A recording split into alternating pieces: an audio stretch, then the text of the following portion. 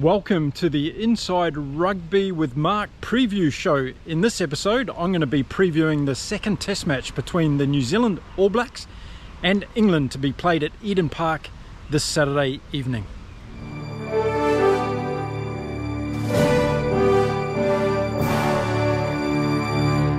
G'day everyone and welcome back to the channel. If it's your first time here on Inside Rugby with Mark, welcome. It's great to have you here. We're trying to spread the fantastic game of rugby across the world, so if you are a first timer, it's wonderful to have you on board. If you are a returning viewer to the channel, welcome back. Great to have you here, and don't forget, share your comments, experience and knowledge in the comments below of this video. Okay, so in this video I'm going to be talking about the game that's happening on Saturday night between the New Zealand All Blacks and England at Eden Park, the fortress of New Zealand rugby.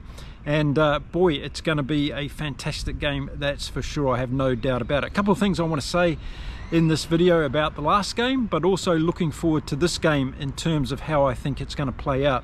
A little bit of trivia for you all to start off today's episode, and it is all about the All Blacks at Eden Park. Yes, the fortress that is Eden Park. The All Blacks haven't been beaten at Eden Park for 30 years.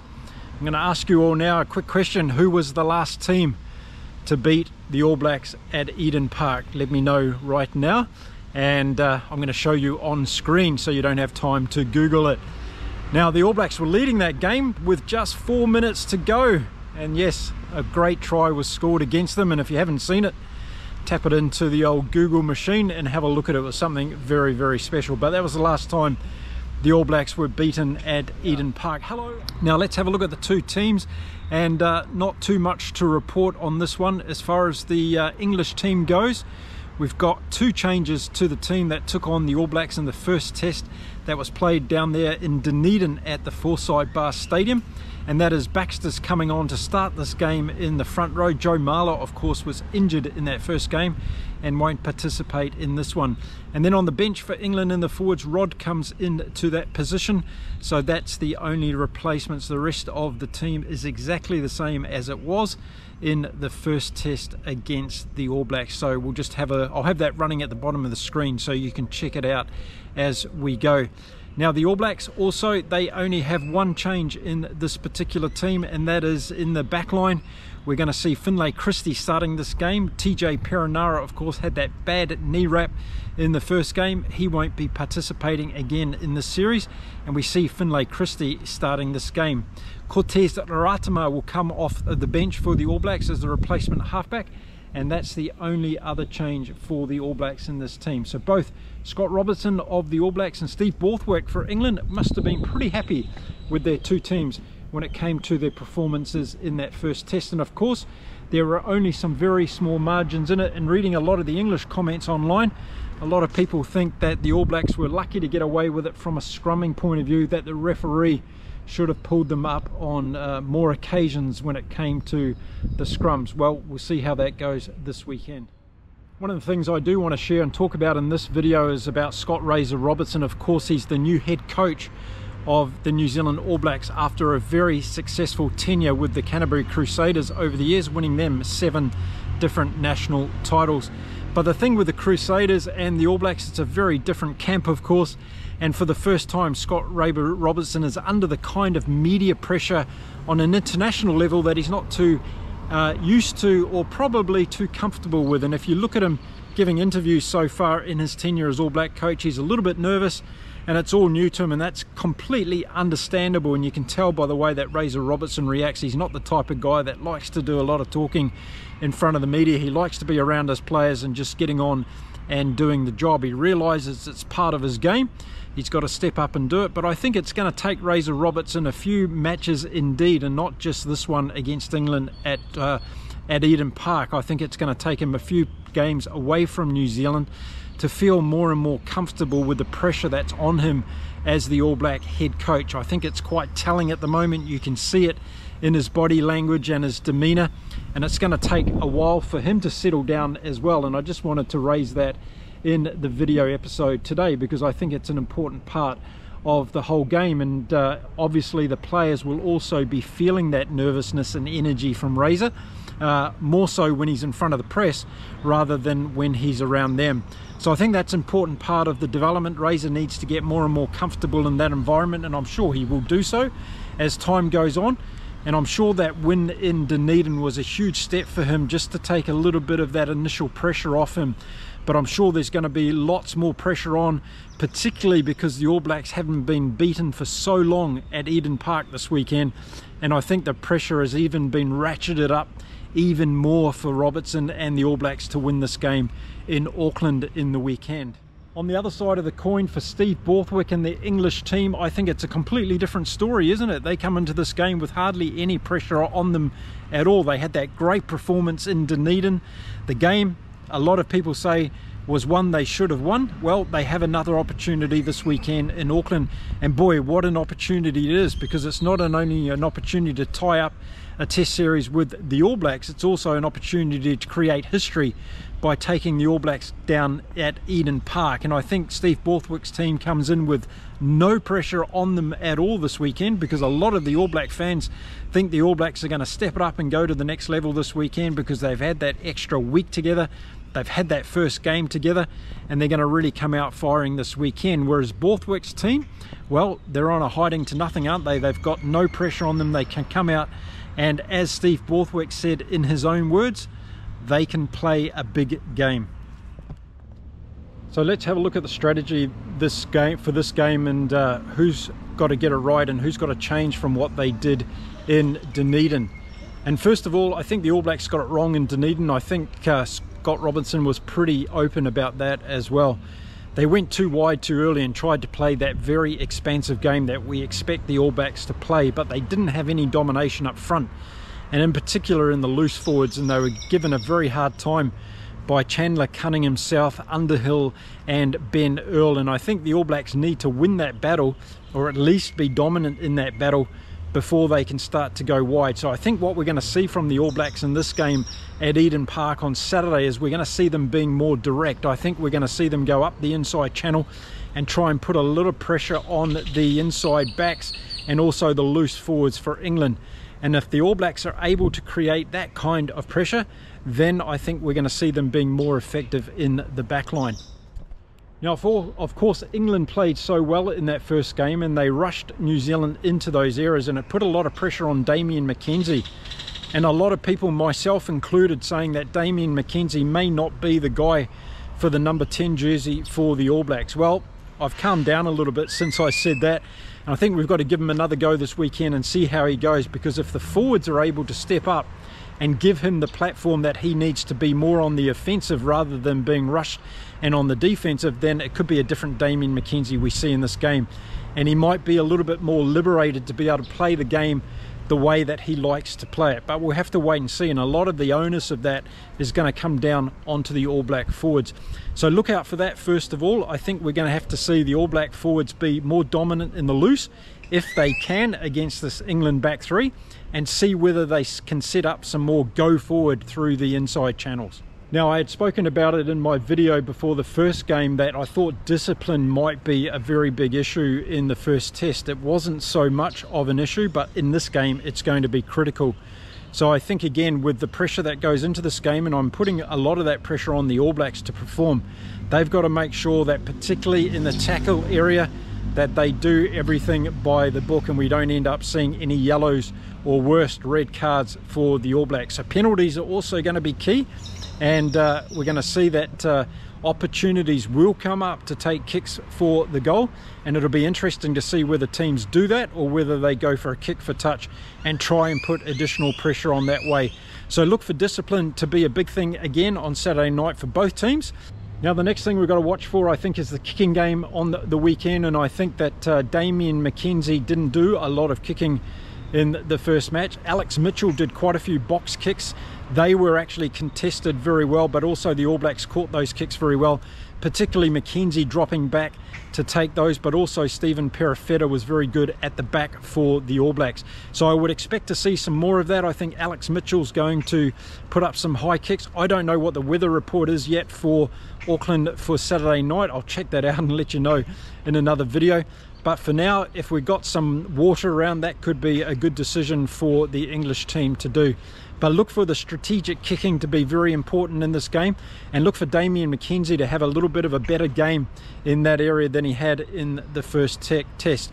I think the All Blacks need to go for territory in this game. They show when they're going forward they're a lot more potent, and I think they played too much of that first game in the middle of the field or inside their own first half of their territory.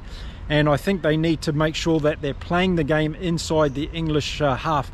And if they're able to do that, they're going to get more and more on the front foot. I thought all the wings in the game last weekend had a very good game, both from the English side as well as from the All Blacks. I thought Talia and Sevu Reece were very good, and they're very hungry. They go looking for the ball. And I think that's something that Tommy Freeman can probably learn a little bit from Mark Talia and Sevu Reece, is to get hungry and looking for the ball. I've seen a few English comments saying that Freeman maybe should come in and play in number 12 or 13 jersey. I don't think that's the answer. I think he's a very good winger. He just needs to get a little bit more engaged and looking for the ball.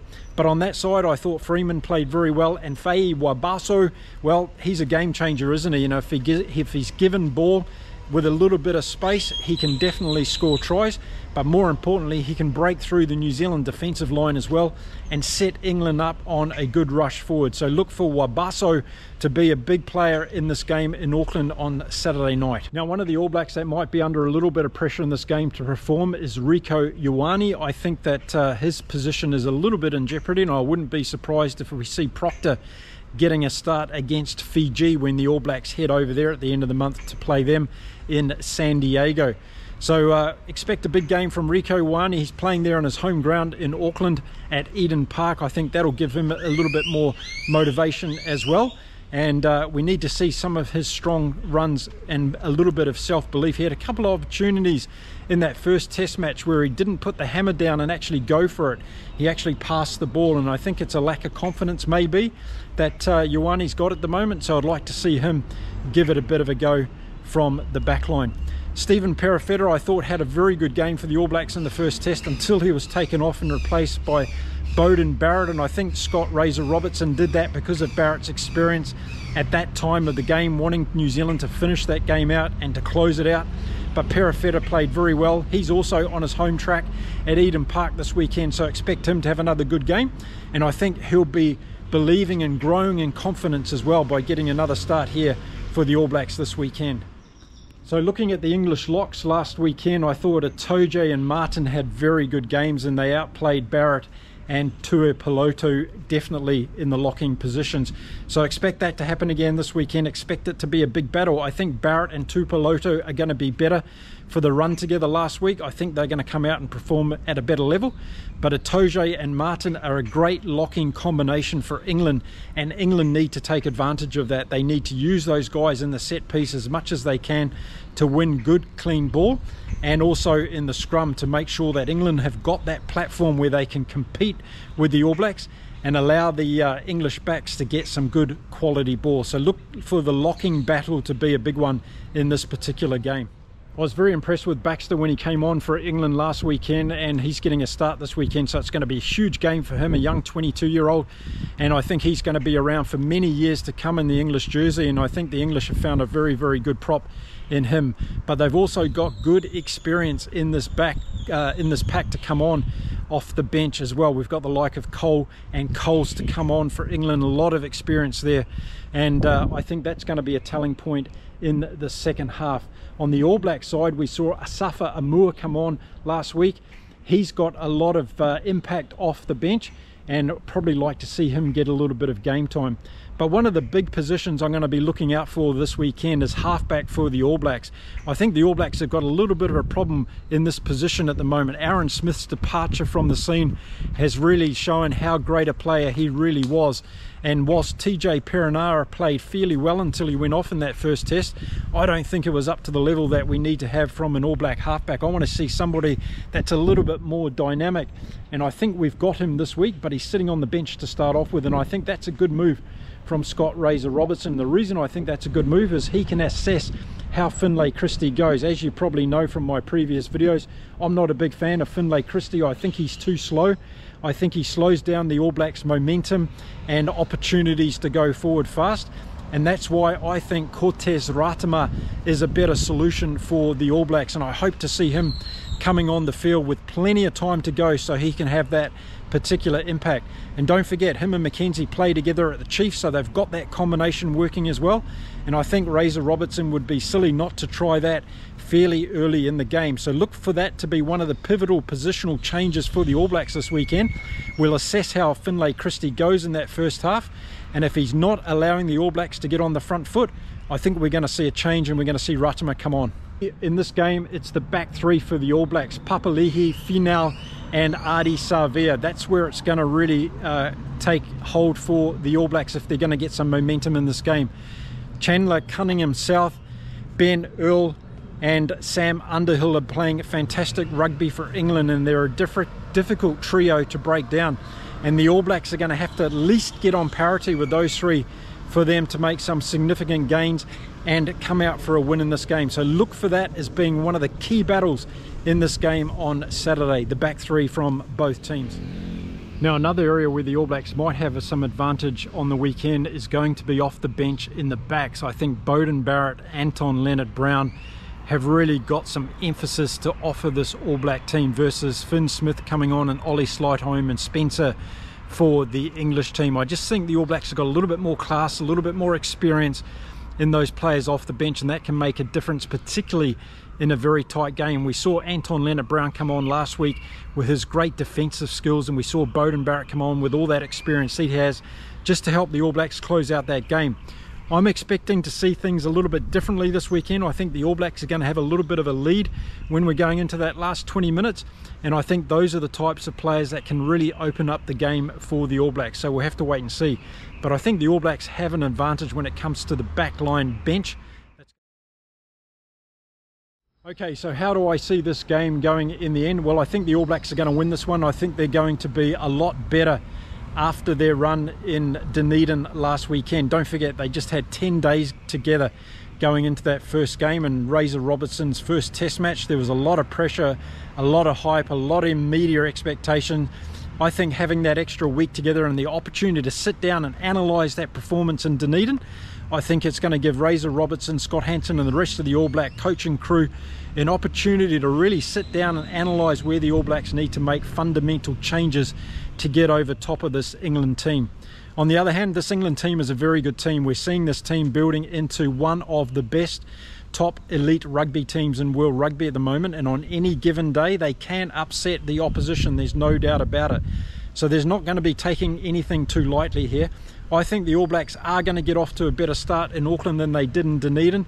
I'm expecting them to score more points in that first 20 minutes, and I think that's going to help them build their confidence very quickly. So I think Robertson's going to be drumming into the guys that they've got to start this game with their feet on the ground and really going for it. So I think there's going to be some big hits first up when England have got the ball, but there's also going to be some big charges up the middle of the field to start off this game. And then once the All Blacks see some opportunities there, then the ball's going to go out wide and we're going to see what the outside backs for the New Zealand are capable of.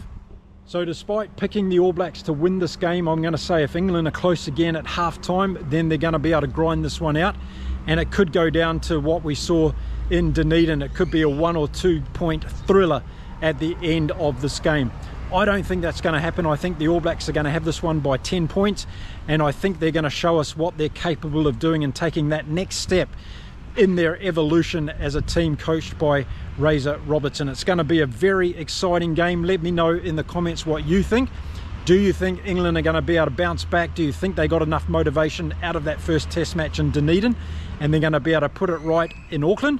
Or do you think that run for the New Zealand All Blacks is going to help them come out and be a little bit more coordinated and know exactly what they're doing and being able to execute their plans in this game at Eden Park? I'd love. So there you go, that's my views around what I think is going to happen on the test match between the All Blacks and England on Saturday night at Eden Park. I'd love to hear your views, so why don't you drop me a comment on how you think this game's going to go. Do you agree with anything I've said in the video today, or have you got another opinion? Let me know in the comments. If you haven't already subscribed to the channel and helped me grow the game of rugby across the world, now's your chance to hit the subscribe button.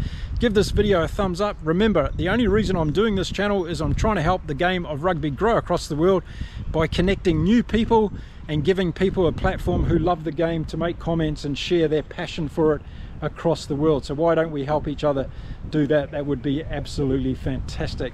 Now, I'm going to be back again soon with some more content, so until then, you stay safe, stay well, keep enjoying your rugby no matter where you are in the world, and it's time to say adios from here in beautiful Mexico. Have a wonderful day. Bye for now.